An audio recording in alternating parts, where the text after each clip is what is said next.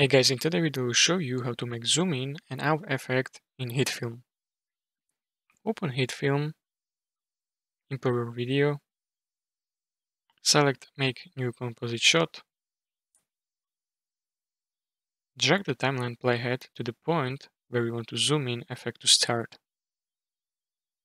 In the editor, expand the media tab and then transform tab. Move the playhead to where you want to zoom in effect to finish. Click on drag to increase the scale value in the transform tab. Observe preview window to see changes.